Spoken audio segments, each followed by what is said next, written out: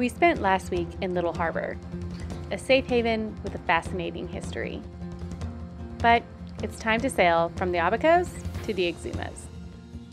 Cold fronts this time of year are a weekly occurrence in the northern Bahamas, and we find ourselves in search of warmer waters and fair winds.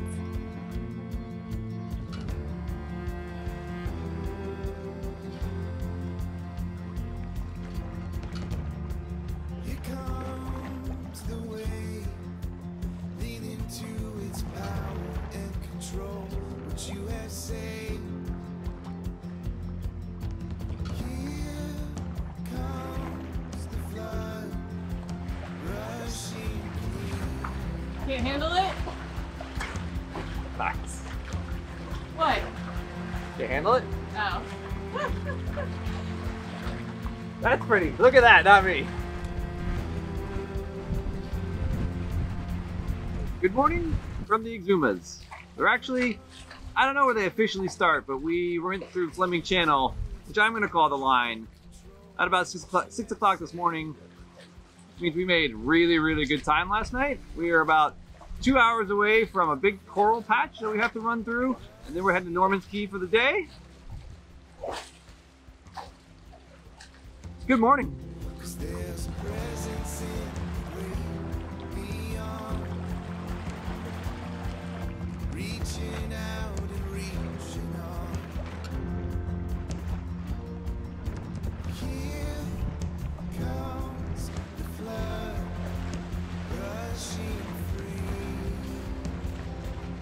With the light that we have available right now at sunrise, I can still see to the bottom, but I can't see anything out in the distance. So if there's a coral head 10 feet ahead of us, I wouldn't know. Fortunately, we're on the bank right now and there's nothing on the chart, so it should be fine. But before we get to that coral area, we really need to have the sun higher in the sky so that I can help Charles at the helm, let him know what's coming up and if we need to veer port or starboard to miss a coral head.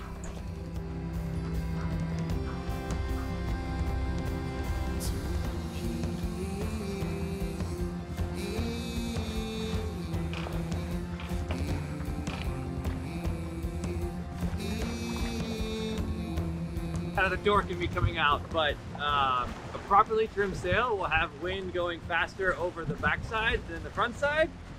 And I'm kind of being a dork right now. I'm going much faster.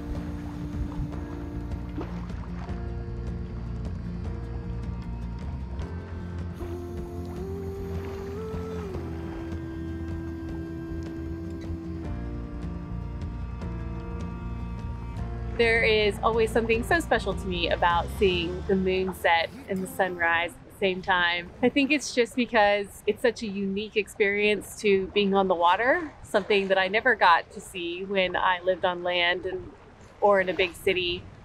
And I love it. It's never gonna get old.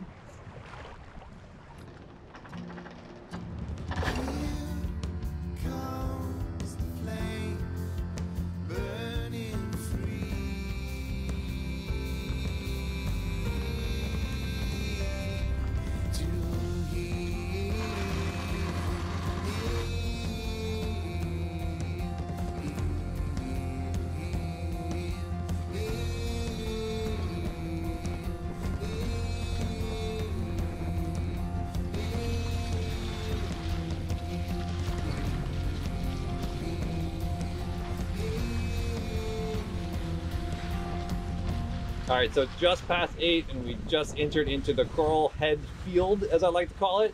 It'll take us about 2 hours to get through the field. I'm not too worried about it this time because we have a track to follow from last time. It's dead high tide right now on a full moon, so it's a big high tide.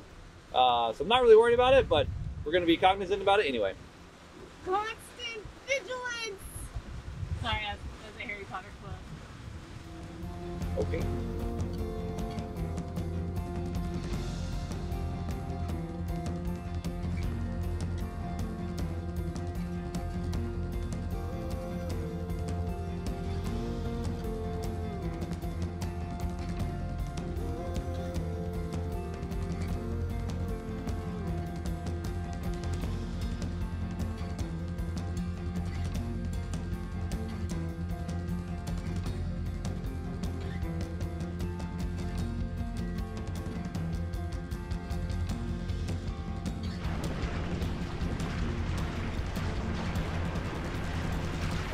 timed this really well. The sun is just high enough that I can see really clearly out there, and it's a good thing because the map looks insane. I feel like we're going through a coralhead minefield, but good thing we have lots of depth.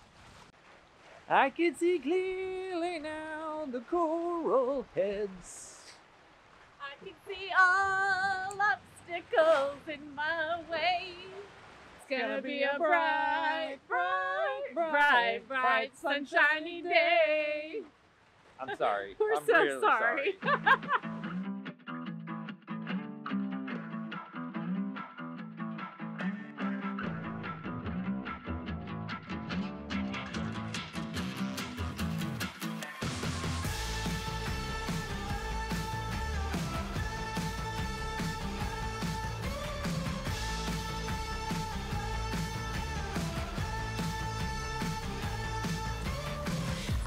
Joyride, a hit and run. I thought I loved you and you thought I was fun.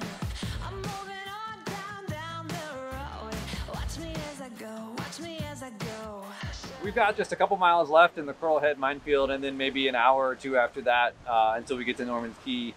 And this is just one of those sails that just worked, right? We are by no means expert sailors. We learn something new every single time we put the sails up. And even when we don't. But the days where things just go according to plan, where everything just works, you have an answer for everything. This is something we set our minds to years ago, and it just makes me proud, happy, content, just good vibes all around this morning. So if you're ever thinking about doing something like this, why not? Just go for it. I'm moving on.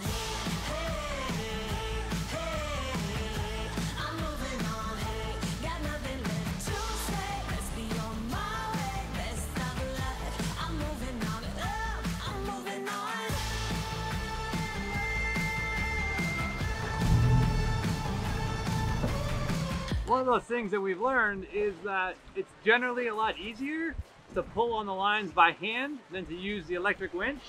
And it's also better for the lines and the sail and all that stuff. So it'll last longer, it takes less time. Let's get these sails down. I'm moving on.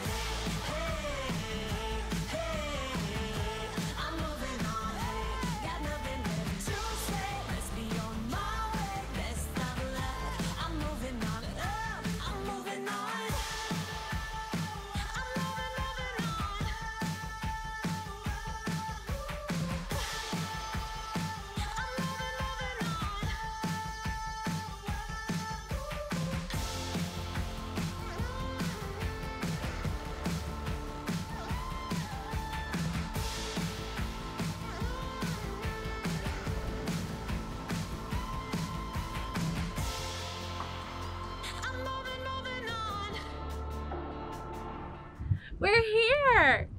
We got off the mooring ball in Little Harbor yesterday at about 4:30 p.m. and dropped the anchor here in Norman's Key at 1:30. So just about a 21-hour sail, and it was about 110 nautical miles south. And that 110 nautical miles this time of year is crucial because in the Abacos, you get a cold front that comes through about every 3 or 4 days. And the farther south you go, the more you can avoid. So here, we might get one every week. And if we get a little bit farther south, we might even get every 2 weeks.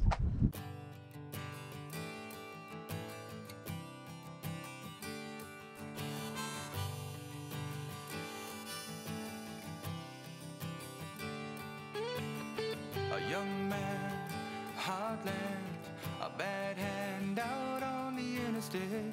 One dream and between the young scene out on the interstate. I put the old man's word aside. On the highway, the great divide.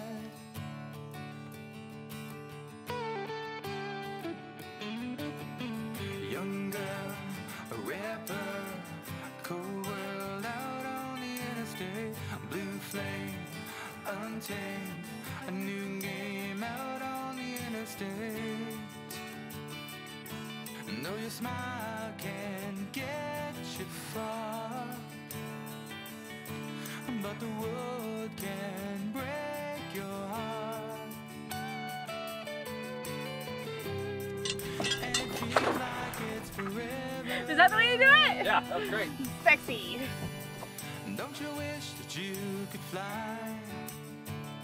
So the Exumas are famous for their beautiful clear blue water, but Norman's Key used to be infamous for its drug cartel that lived on the island. And this sunken C-46 plane is one of the relics of that time. It sank here and it has become a great place for snorkeling and for fish and just a really cool like little excursion of the island's past here, hanging out right where its crew left it when it crash landed in the 80s. High up above, slide.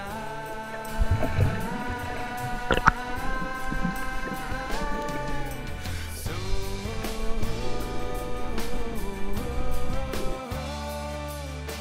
high.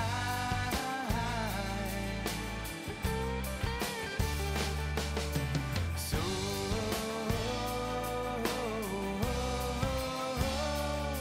sometimes there's nothing left to lose. It's my life, and this is what I choose. On the interstate.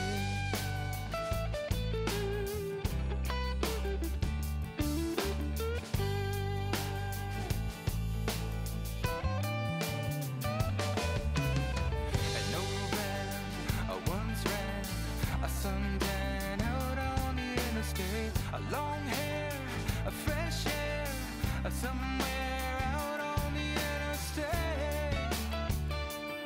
In the California sun,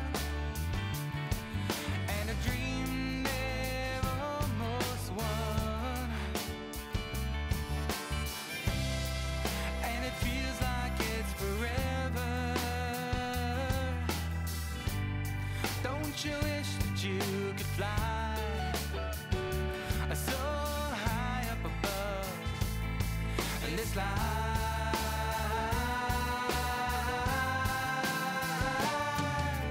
No good piece of history comes without a little bit of an urban legend, and the stories about how this plane crashed or why are just everywhere. My favorite kind of outlandish one was that it was carrying so much cocaine that it couldn't handle the load, and that's why it crashed. Probably wasn't it, but as told by a guy that worked for the cartel at the time, he says he was on the island at the time. It's as simple as the captain was a bit of a drinker and liked to fly with a six-pack in tow. And when he was leaving the landing strip over here, he took off and actually damaged one of the propellers and then tried to right-side himself, but couldn't quite get control of the plane and crashed it here. And fortunately for him, there were a lot of people on the island. Somebody hopped in a boat, came over there, got him and his passenger. They were totally unharmed. So it's not quite as scandalous as people like to make it out to be, but it is an awesome place to see. Sometimes there's nothing left to lose. It's my life, and this is what I choose. On the interstate.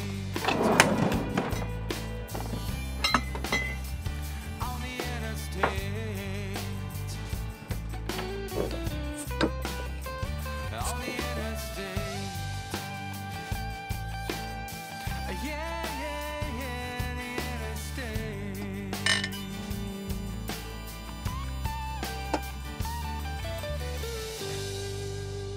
Nothing better than a sundowner at sundown, especially after such a great day. So I feel like it's been a solid 2 to 3 months of us on the move, and we're finally at a place where we can slow down and relax a little bit. Yeah. So we don't plan on having any more overnights for the next 3, 4, maybe 5 months, not sure. Just gonna spend some time in the Bahamas, spend some time enjoying each other, and this. I think that I have gotten in and swam more this year than I had all last year combined.